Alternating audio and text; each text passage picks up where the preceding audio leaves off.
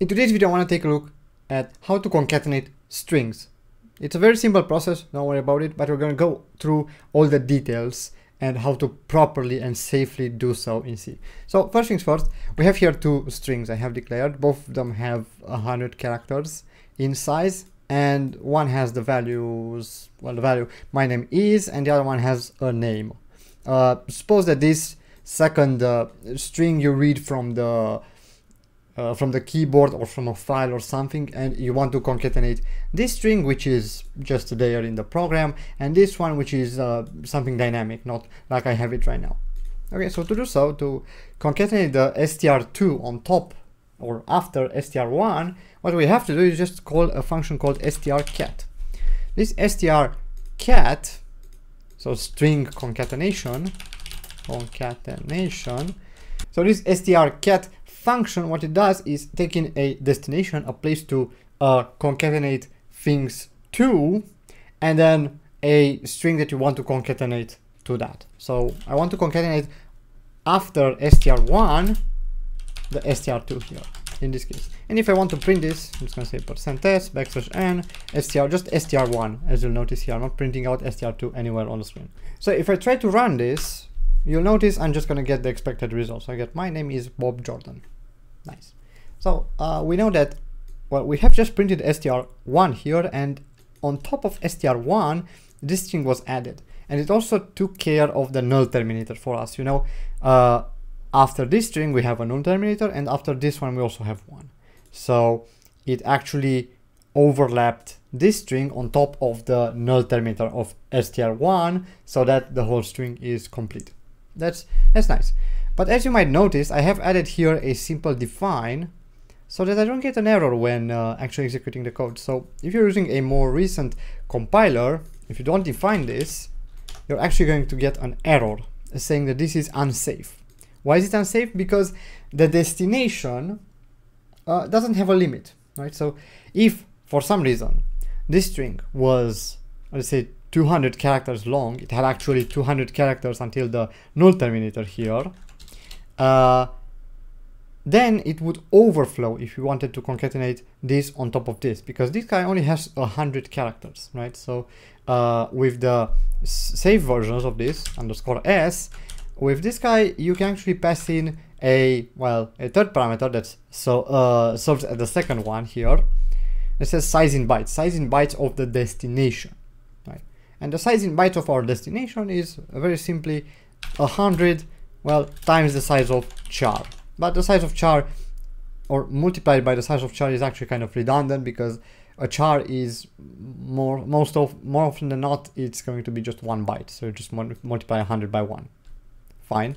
But then if we run this, everything works and it's more safe. If we had here a lot more characters, I'm going to actually print a lot of characters here, and I'm going to let it define its own size. So it should be a pretty large, yeah, here you see, it's an str of 234 bytes long. So now if I try to run this, you'll notice that it actually does break, saying here inside this error, saying that the buffer is too small, right? So in this case, everything, well, sort of went according to plan. The buffer that we wanted to save to, we told it that it was 100 bytes long, and this guy was much longer, much bigger than that, and it couldn't actually save it into it. So this is something that you get if you get a crash with the _s version. If I don't use this, for example, let's go back to this really long string, and if I don't use the _s and just use the normal version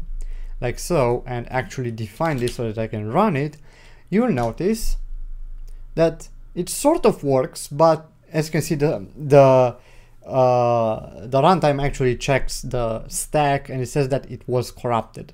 So there was some, basically what happened, there was some buffer overflow at one point in time, and while here I got an error, in some compilers, in some environments you will not get an error, and instead somebody could actually take advantage of this and hack the system, right? And of course, unless you check this specifically, you're not going to get an error either way, as we've seen before, right? So if we do this and run this again, nothing obvious happens.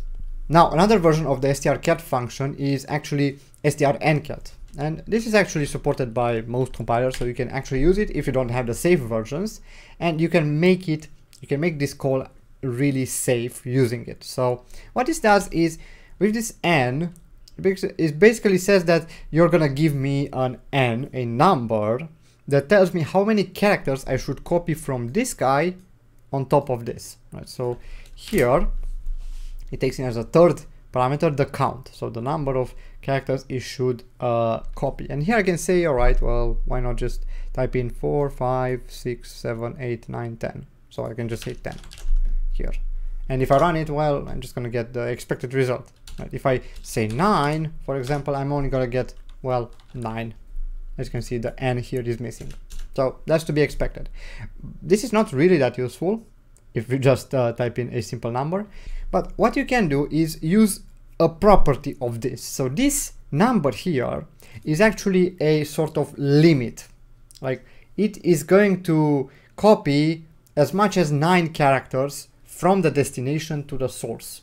So if I type in here, for example, 100, you might notice that if I run it, I'm only gonna get this string copied in. I'm not gonna get anything after it, any garbage values after it. So it only really copies as much as there is of the string. So this is a limit. And what you can do is use this, a sort of limit, to calculate how much you can actually store inside this buffer. So you can say, okay, well, what's the size of the buffer? Well, the size of the buffer is 100. Okay, so I'm gonna say with 100, then subtract the number of characters that are already inside the buffer. So our str1 already has this many characters in it. So I'm gonna subtract the number of characters that are already in there, str1, and then I'm also gonna subtract 1. That's because this number doesn't take into consideration the null terminator. And if you have really, like here, if I have a string of 100 characters, the last one has to be a null terminator. So really I have space for 99 characters. Similarly here, I have 100 characters here, but, well, I have to fit in the number of characters inside the buffer that are already in there, and then I have to fit in one more character either at the end or somewhere that is the null terminator. And this is how much space I have to store inside this str1.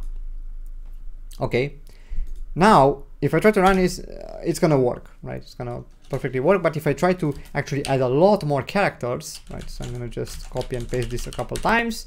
And if I take a look at the size of this, this is 172 characters. So this is much bigger than the buffer we're trying to cram the characters into. If I run it, you'll notice that it doesn't crash, doesn't say anything. It just did not copy all the characters on top of that buffer. It stopped after this guy actually hit its limit of 100 characters. And if I, for example, if I actually print, let's say here, printf%zu, that's the size, and I'll say strlen of str1, this guy is 99. Of course, we have size 100, but it's 99 because we have to have a 1 byte for that null terminator at the end there. So that 99 plus 1 makes 100 characters, which is the size of our buffer. So this is a safe way to copy, to concatenate strings using strcat.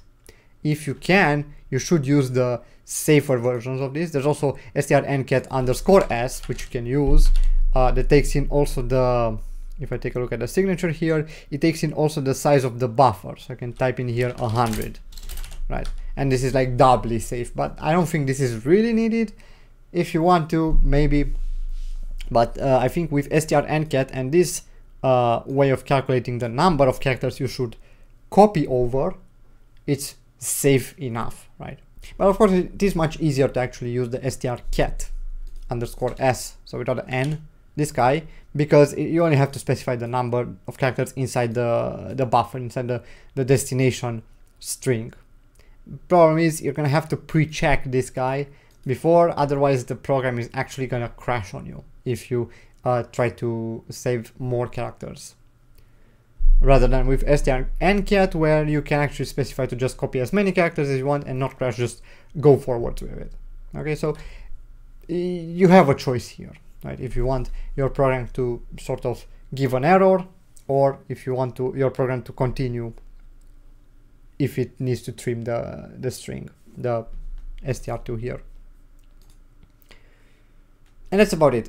Thank you guys so much for watching. I hope you got something out of this video and you understood what's going on with the concatenation. Really, STRcat is again just a for loop that goes through and copies the source on top of the destination, but it's very convenient, I think, and you should know about this and the safer version of copying or concatenating the strings.